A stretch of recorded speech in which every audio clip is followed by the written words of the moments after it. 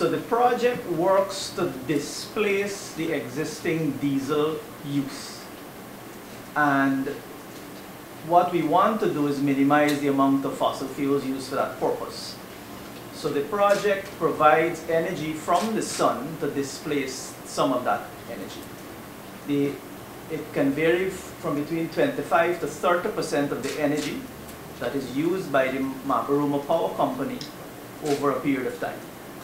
So it will not fully replace all the diesel, it will replace some of the diesel, and at some times of the day it can supply all of the energy. In terms of how it benefits those consumers. There are about 720 consumers connected to the Mabaruma